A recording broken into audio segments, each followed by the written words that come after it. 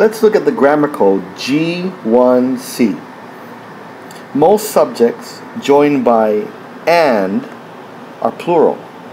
However, when the subjects are introduced by each or every, they are considered singular. Let's take a look at some examples. Administrators, teachers, and staff need to follow the same rule. Here we have multiple subjects, so the predicate is plural. But look at this next sentence. It begins with the word every, singling out each subject. Every administrator, teacher, and staff member needs to follow the same rules. Notice that this time, because of the word every, we're to treat the subject as singular. Let's do a little bit of practice.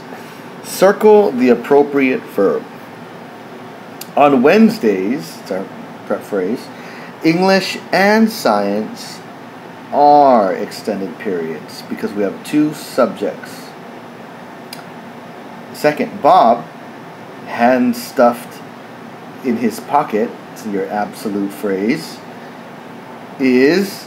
are nervous. Bob is our singular subject, so the circle is. Number 3, each rule and procedure needs to be followed. Here we have one subject because of the word each beginning the two subjects. It's a singular subject. Finally, number 4, banana slices, whipped cream, and chocolate syrup make or makes a tasty dessert. Now here we have 3 different subjects, but this one is tricky because these 3 combined make one dessert. I'm going to circle the verb for singular, make, because we can treat these 3 subjects as really one dessert. But the main rule we want to focus on is most subjects joined by and are plural. However, when the subjects are introduced by each or every, they are considered singular.